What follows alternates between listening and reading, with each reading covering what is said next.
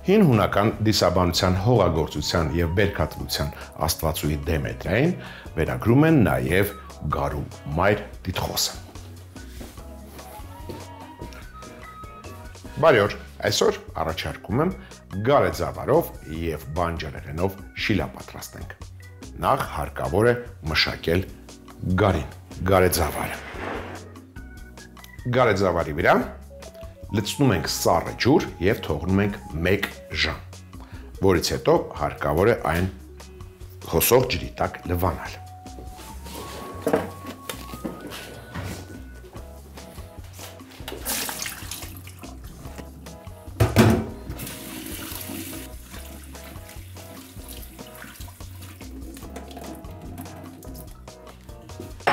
Որից հետո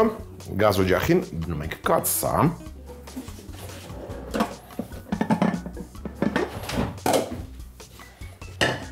լցնում ենք եռացրած ջուր,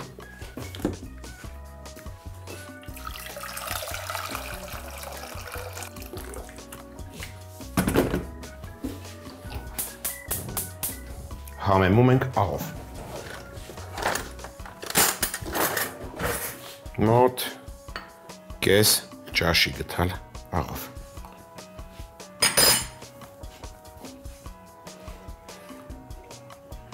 Այնուհետև լցնում ենք գարին,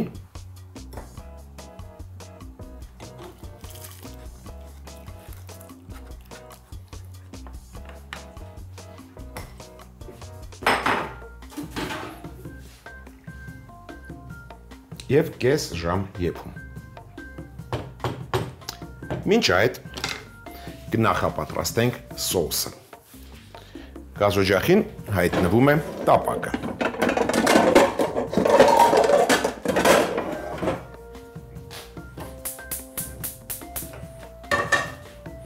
Սոխերած ենք անելու, սոխը տապակելու ենք բուսայուղով։ Առատ բուսայուղ ենք տաքացնում։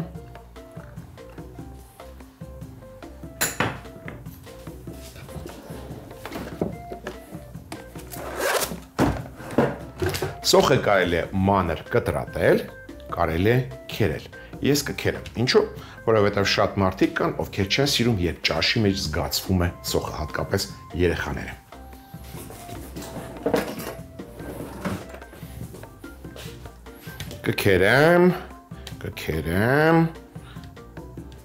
Կքերեմ մեծ անցքերով։ Այսպես։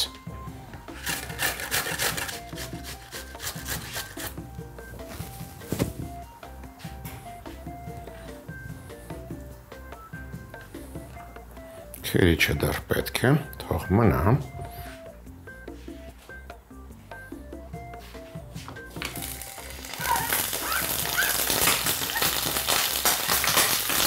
Հանգիստ։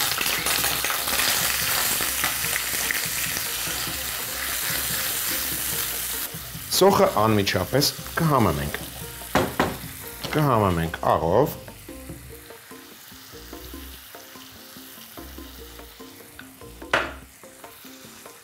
շաքարավազով,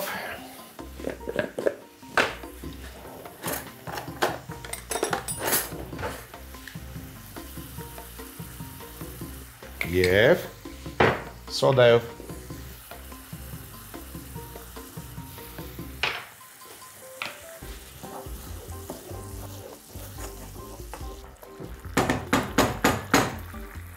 Երբ ավելացնում ենք սոդա, սոխեռացին, նախ սոխը շատ արագ սկսում է կարմրել, հետո ավելի նրբահամ է դառնում։ Կրակը իջեցնենք, անցնենք մյուս մթերքին, կառաջարկեմ գազ արգելել մանր անցքերով։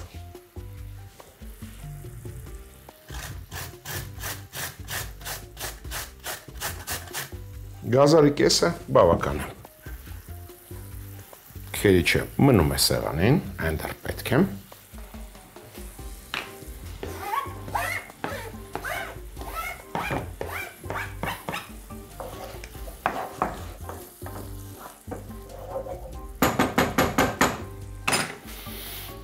Դու կողք գնա մի խանգարի, ինձ հարկավոր է տախտակը։ խոնավ շոր ենք փռում, որ չաղմկի եւ չսահի այս ու այն կողմ։ Մշակելու ենք լոլիկը։ Նախ հարկավոր է այն կլպել։ Ինչպես ավելի հեշտ կլպել լոլիկը։ Վերցնում ենք երկու աման, մեկի մեջ լցնում ենք եռացրած ջուր, մյուսի մեջ սառը։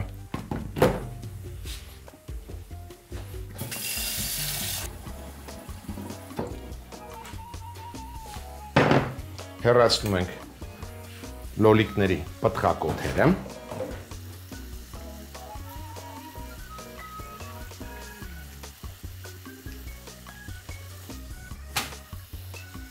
Ետևի մասում խաչաձև կտրվածք ենք անում և գցում նախ տաք ջրի մեջ, եռացրած ջրի մեջ։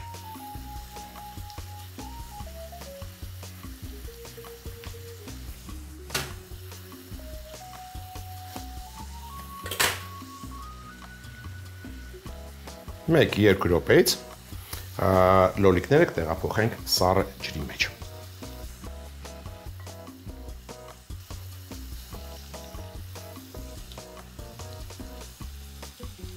Երկու րոպե սառը ջրի մեջ պահելուց հետո լոլիկները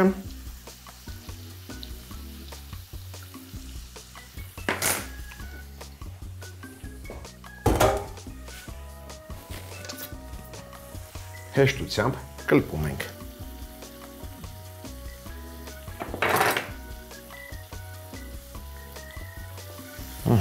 Այսպես, շատ հեշտ։ Որից հետո մանր կտրատում։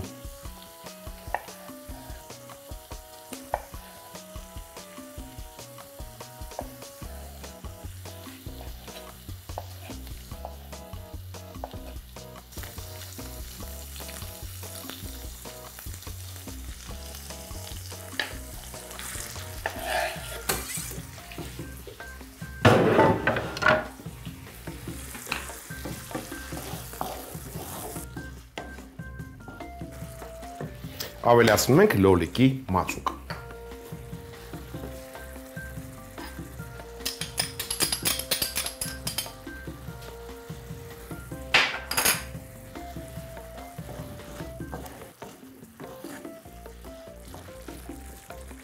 Տեսնենք ինչ կարգավիճակում է գարետ զավարը։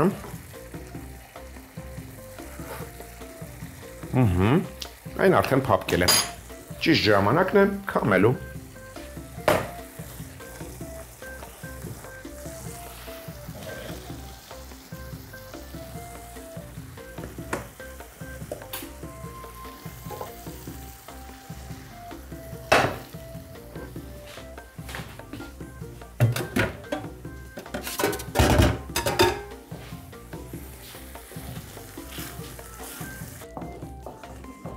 Համտեսենք տապակի մեջ եղածը, կարելի ասել սոուսը,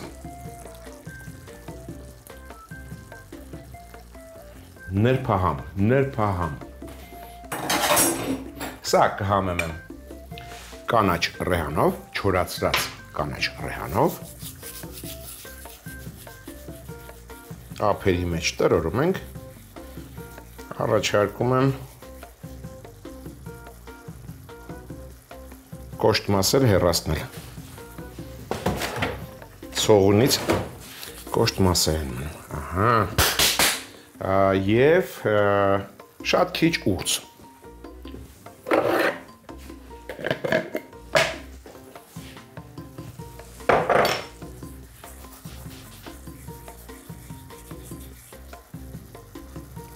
Սրա ցողուններն էլ հեռացնենք։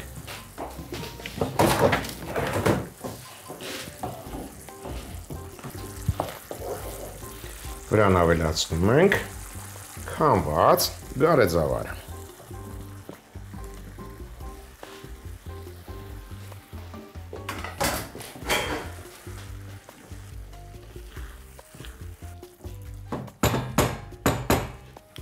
Մարմանդ կրակի վրա ծածկված կափարիչով եփում ենք Եվս 3 րոպե, որից հետո կարելի է մատուցել։ Մատուցելիս կարելի է վրան քերել պարմեզան պանիր եւ զարդարել թարմ կանաչու տերևներով։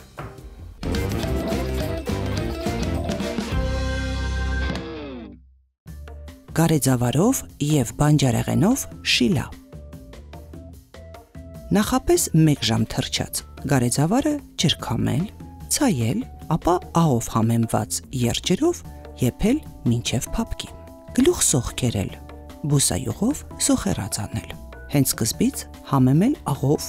շաքարավազով, սոդայով, քերած գազար, ապա կլպած մանր կտրատած լոլիկ ավելացնել։ Լոլիկի մածուկ դնել, շարունակել եփել։ 5 րոպեից սոուսը համեմել չորացրած կանաչ ռեհանով եւ ուրցով։ Եփված գարեձավարը ջրքամել, սոուսին խառնել։ Միասին ծածկած եփել 3 րոպե։ Մատուցելիս շիլան զարդարել կանաչու տերևներով, վրան քերած պարմեզան շաղ տալ։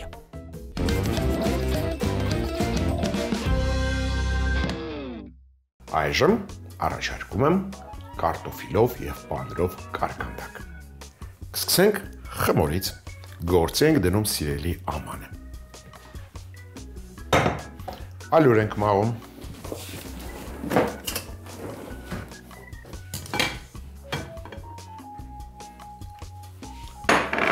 Ալյուրի վրա կլցնենք նաեւ սոդա։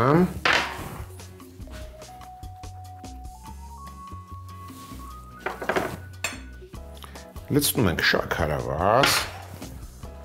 աղ, մոտ կես թեյի գթալ և լավ տակնու վրա անում։ Սրանք խմորի չոր բաղադրիչներն են։ Այժմ անցնենք մյուսներին։ Հարկավոր է կաթնը, շոր, մարգարին, ձու, սա էլ խճողակի համար, մնա այստեղ, հեռու չգնաս։ Սկսենք մարգարինից։ Վերցնում ենք քերիչը, մարգարինը պետք է շատ պինդ լինի, որ կարողանանք քերել։ Թավալում ենք ալերի մեջ և քերում, թավալում ենք և քերում, և այդպես շարունակ, մինչև մարգարինը վերջանա։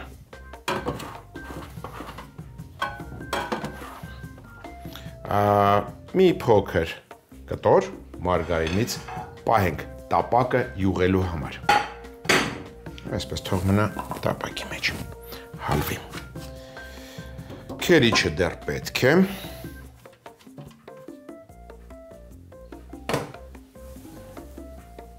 Տակնու վրա ենք անում ստացված զանգվածը և ափերի մեջ տրորում։ Ստանալու ենք յուղոտ փշուր։ Յուղոտ փշուր ստանալուց հետո վրան քերում ենք կատնաշոր։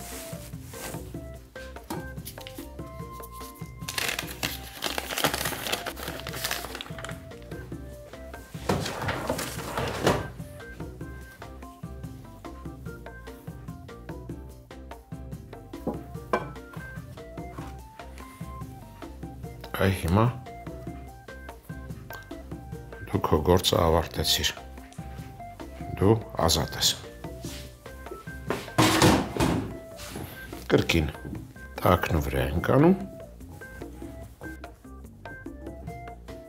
ստացված զանգվածին ավելացնում ենք 1/5։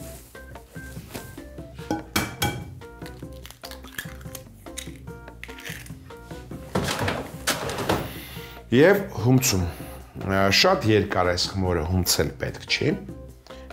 ինչու, որովհետև կհալվի մարգարինը, իսկ դա ինձ պետք չէ։ Սեղմելով կտորը հավաքում ենք իրար վրա։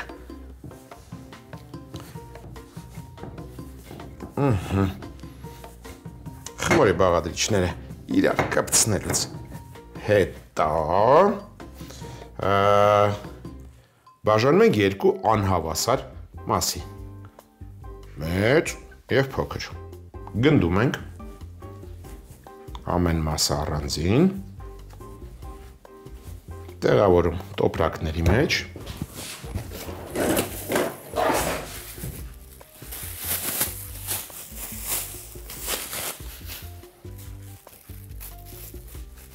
եւ թողնում խմորը 20 րոպե հանգստանա։ Վերջ։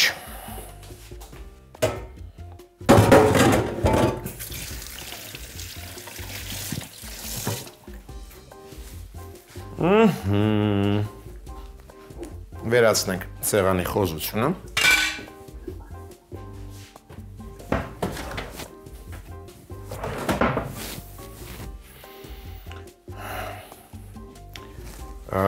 Առանձնացված մարգարինը կսում ենք ջեռոցի տապակին։ Սա անում ենք նրա համար, որ եփվելուց հետո, թխելուց հետո կարկանդակը հեշտությամբ կարողանանք հանել։ Չնայած խմորը յուղոտ է, այն չի կպնի, բայց այսպես կյանքը ավելի հեշտ կդառնա։ Անցնենք խճողակին։ Գործ ենք դնում մյուս սիրելի ամանը։ Սրա մեջ տրորում ենք հենց նոր խաշված դեռ տաք կարտոֆիլը։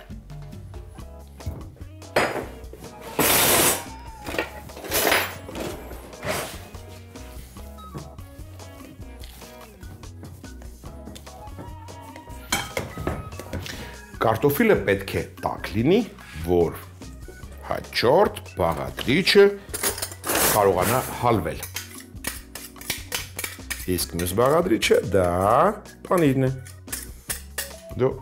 քո գործը արեցիր։ Պանիր հենց վրան էլ քերենք։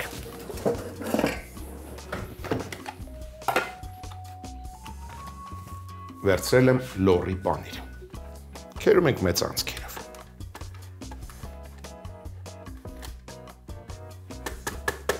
Բավական է։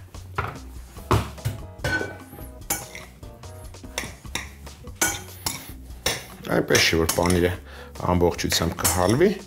բայց որքան էլ թուլանա, լավ է։ Համեմ ենք, հաշվի առնելով պանիրի աղերությունը,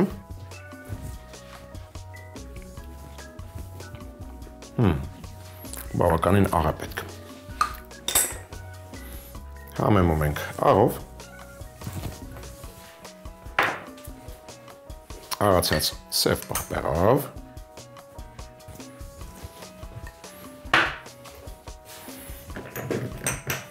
չորացրած օրեգանոյով,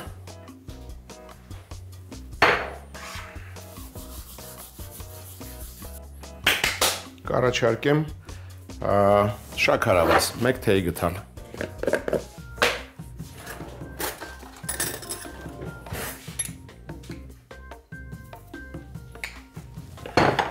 Քրքում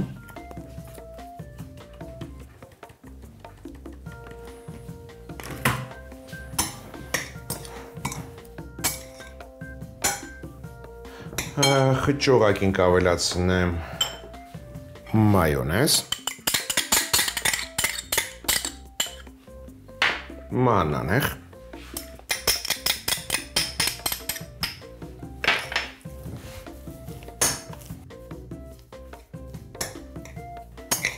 ևս մեկ անգամ համտեսելուց հետո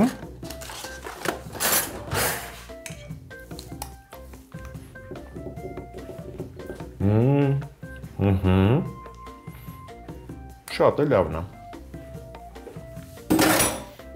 Ավելացնում ենք 1 ձու։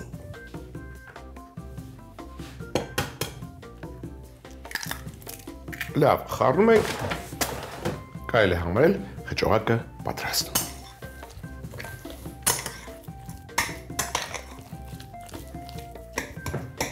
Վերադառնանք խմորներին։ Նախ վերցնում ենք խմորի մեծ մասը։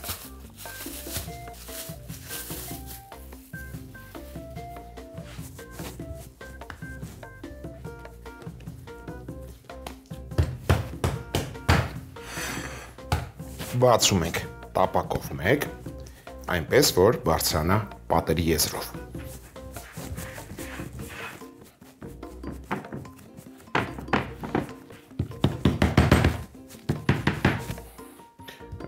Կարելի էր բացել գրտնակով, այդպես ավելի հեշտ կլիներ և կարելի էր դնել։ Բացում ենք խմորի փոքր մասը, սա արդեն կանենք գրտնակով։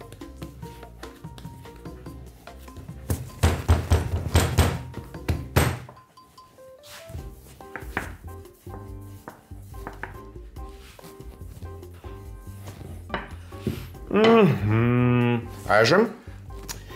տեղադրում ենք խճողակը, մեզ օգնության է գալիս ով, սիլիկոն է գթալը, կյանքը հեշտացնենք շատ արագ։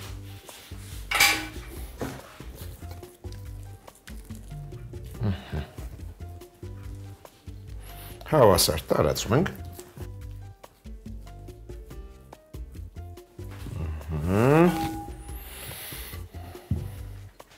Վրան դնում ենք բացված խմորը գրտնակի օգնությամբ։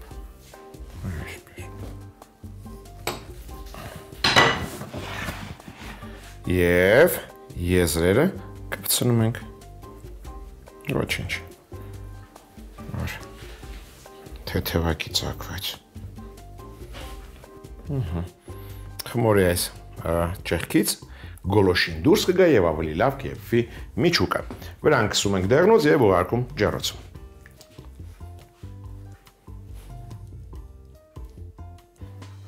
Վերջին պահին որոշեցի վրան քունջուտ շաղ տալ։ Քունջուտով շատ ավելի համեղ կստացվի։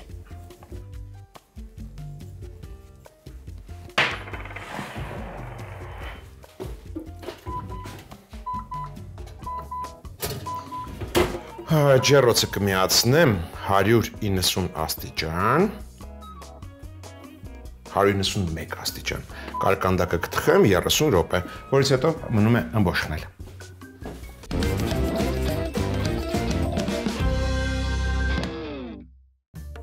Կարտոֆիլով և պանրով կարկանդակ։ Խմորի համար ալյուրը և սոդան միասին մաղել, աղ և շաքարավազ ավելացնել, խառնել։ Այս խառնուրդի մեջ սառը մարգարին թավալել, քերել։ Ստացված զանգվածը տրորել մինչև յուղոտ փշուր դառնա։ Յուղոտ փշուրի վրա կատնաշոր քերել, ձու ջարդել, հունցել, խմոր շաղաղել։ Խմորը 2 անհավասար մասի բաժանել։ 20 րոպե թողնել հանգստանա։ Խճողակի համար խաշած կարտոֆիլը տաք վիճակում տրորել, վրան պանիր քերել, համեմել աղով, աղացած սև պղպեղով, չորացրած օրեգանոյով, շաքարավազով, քրքումով, խճողակին մայոնեզ, մանանեխ ավելացնել, ձու ջարդել, լավ խառնել մինչև միատարր զանգված դառնա։ Խմորի մեծ գունդը տեղավորել ջեռոցի յուղած կաղապարի մեջ, վրան խճողակ տարածել։ Խմորի փոքր գունդը շրջանաձև գրտնակել, գրտնակի օգնությամբ կարկանդակի վրա տեղավորել։ Կարկանդակի եզրերը ամրացնել, երեսին դեղնուց քսել, քունջուտ շաղ տալ, 191 աստիճան տաք ջեռոցում թխել 30 րոպե։